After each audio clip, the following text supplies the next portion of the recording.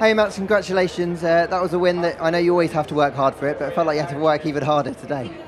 Yeah, it was a tricky one. And that was very frustrating at the time. I was very upset. But then at one point, you have to try and live with it, right? And I tried to do the best I could. We opted to go a different route with the strategy. And I think that made us also win today. Because once I was in clean air, I could do my own lap times again. And I could actually pull a big gap on the cars around me. So that was very positive.